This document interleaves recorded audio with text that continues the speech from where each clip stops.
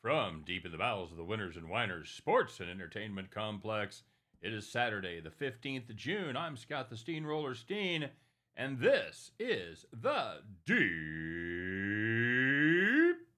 Three. As always, if you guys would be so kind as you do every other day of the week, take a moment, smash that like button, give us a thumbs up. I salute your efforts. And of course, subscribe to the channel, ring the bell, get notified. All that works out in your favor. That way you don't miss any videos. And of course, if you haven't checked out winnersandwhiners.com, you absolutely should. It is the best place on the interwebs to check out previews and predictions of every game going on in America every single day. Best part about it is, not only is it a great resource, it is absolutely free. So check it out, winnersandwhiners.com. Grab some premium plays while you're out there, or use the link in the description of today's video and get some of my premium picks, all right? So, first of all, let's talk about yesterday's video. Mainly, where the hell is it? Because it's not there.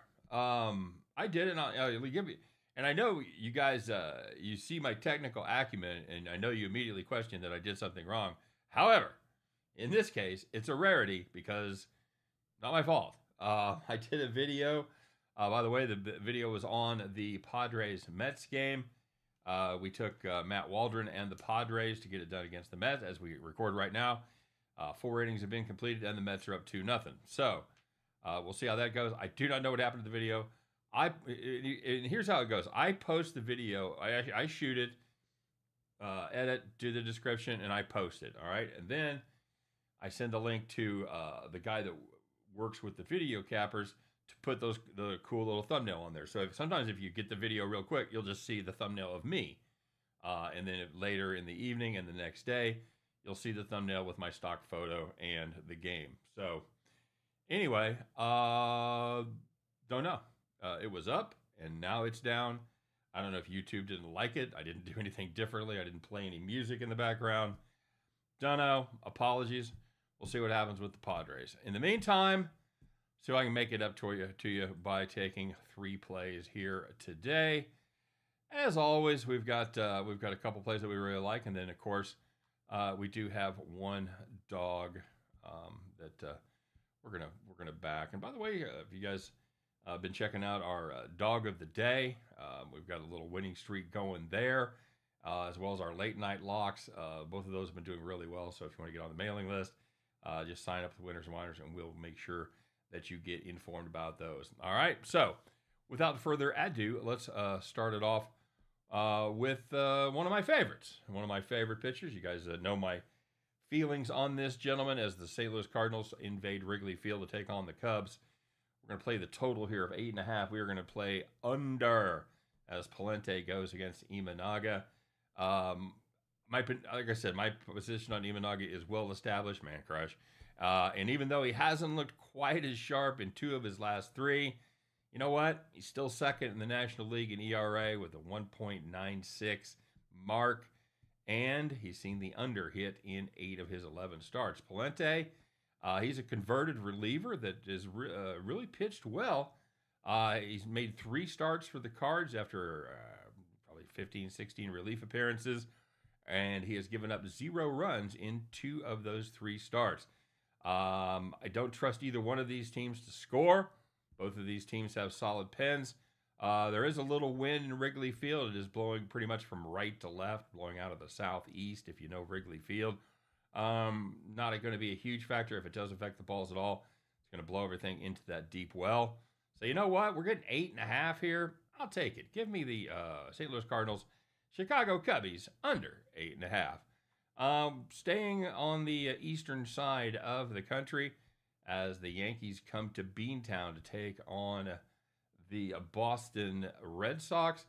We're going to play the Yankees on the run line here at -103 against the Sox. Carlos Rodon goes for the Pinstripers against Criswell for Boston. You know, the Yankees have just been an absolute wagon lately. I watched them pretty much dominate the Royals. The Royals were able to sneak the final game of that 4-game set out, but you know what? Yankees played good baseball, beat the shit out of them 3 out of those 4 games. And that's not unusual because they've won 12 of their last 15. And Carlos Rodon has been a huge part of that winning 11 of his 14 starts, including the last 7 in a row. Not only that, but they have been winning his starts with authority. They have covered the run line in all 7 of those wins with an average margin of victory around 4.6 runs per game. Criswell, you know what? He's been fine, but this is a Red Sox team that still has a few holes, and that is still a few more holes than the Yankees have, because if you look at that Yankees lineup right now, they have 0. They pretty much have 0 holes. So give me a Yankees run line at -103. By the way, as they record this, it's the 7th inning, and they're currently up 5-1. So that domination has, it looks like at least, is continued tonight as well. And finally, we're going to finish it up with a dog. Didn't have a lot of dogs that I love, so we're going to take a small dog here. We're going to take like a Chihuahua. We're going to Miami +105 over the Washington Nationals. Trevor Rogers goes for the fish against DJ Hers for the Nationals. I know it's Hers. It's Miami +105. You know what? Neither one of these pitchers is going to be on the Cy Young watch list, but at least Rogers looks like a major league pitcher about 60% of the time. And that's about 60% more than Hurts, who has been shelled in both of his starts since coming up from the minors. He's given up 6 earned runs in just 8 1/3 innings. And it's not a mystery. He had decent numbers in the minors as far as ERA and all that goes. But he did have one glaring problem in the minors, and it's carried over to the majors as well, and that is he walks way too many batters. In the minor leagues, he walked 29 batters in just 36 innings, and that has pretty much continued into the bigs as he has walked 5 in just 8 1/3. Rogers, you know what? He's been better on the road. It doesn't like that home cooking down there in Miami.